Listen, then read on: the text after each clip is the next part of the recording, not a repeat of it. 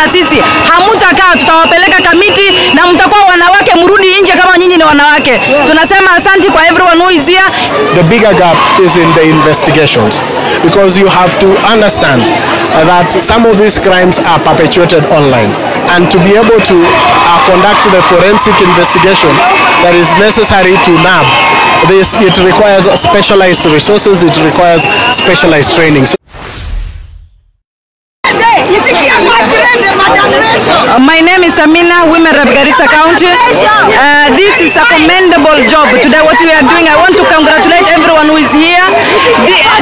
Femicide has no region. I'm from Garissa and it is happening right in Garissa. It happens in Mombasa. It happens in Nairobi. It's happening everywhere. We want to appeal to the government to talk about this. Al-Shabaab tunapiga kelele. Hii ni kama Al-Shabaab na watu wanauliwa na hao wanaume wenye wanaua watu na wanataka kukaa hii Kenya na sisi. Hamutakaa, tutawapeleka kamiti na mtakuwa wanawake mrudi nje kama nyinyi ni wanawake. Tunasema asante kwa everyone who is here, and we will fight as women leaders. We will fight for the rights of the women of this Kenya. Na Rachel angekuwa hapa leo. First Lady of the Republic should have been here with us today.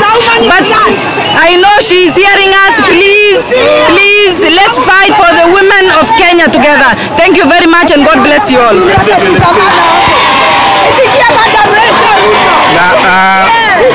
I want to speak on behalf of the Law Society of Kenya. We have joined other civil society organizations in expressing our anger at the recent killing that has been going on in the country of women.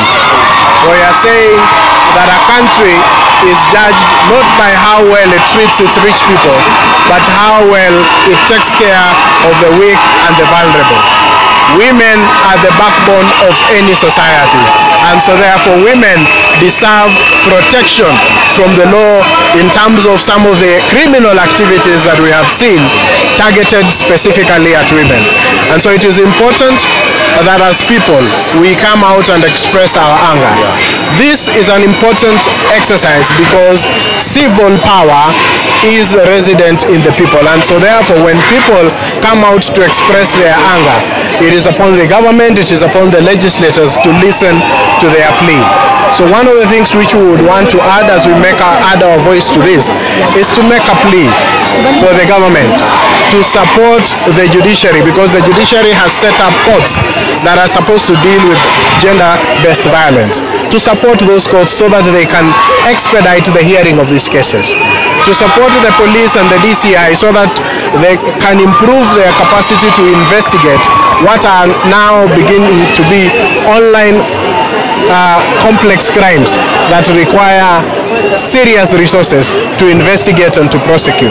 So if we do that, then we will have a society where not only will our women and other vulnerable members of society be safe, but the entire society will be safe. Question. Yes. It takes 1,900 days to prosecute a case against gender-based violence. Why do you think that is so? As you're speaking as the chair of the LSK.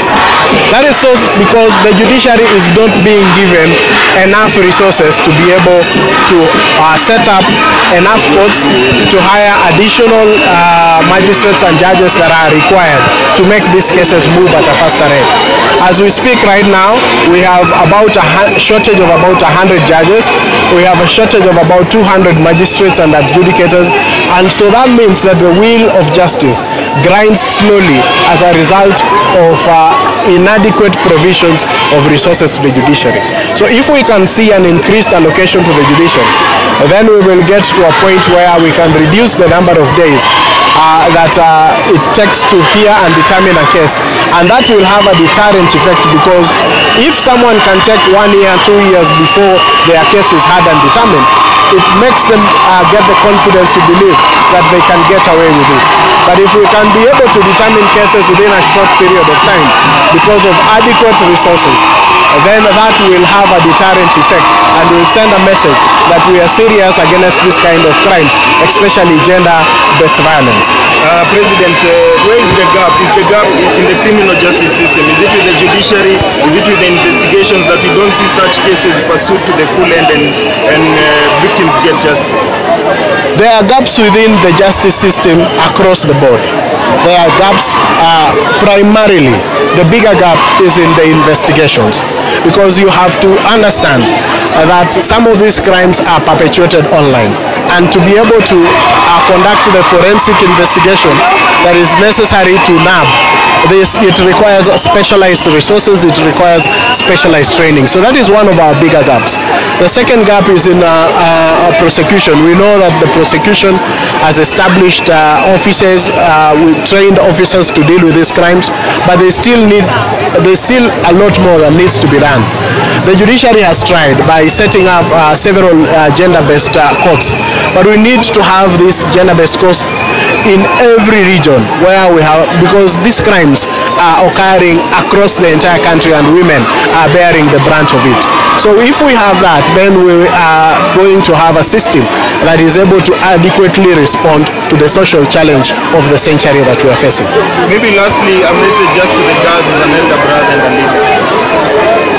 We just want to say that we stand in solidarity with the women in this country. The Law Society will take all proactive steps to ensure that we lobby our partners, we lobby the government to put an end to this very, very social vice that is affecting our women. Thank you.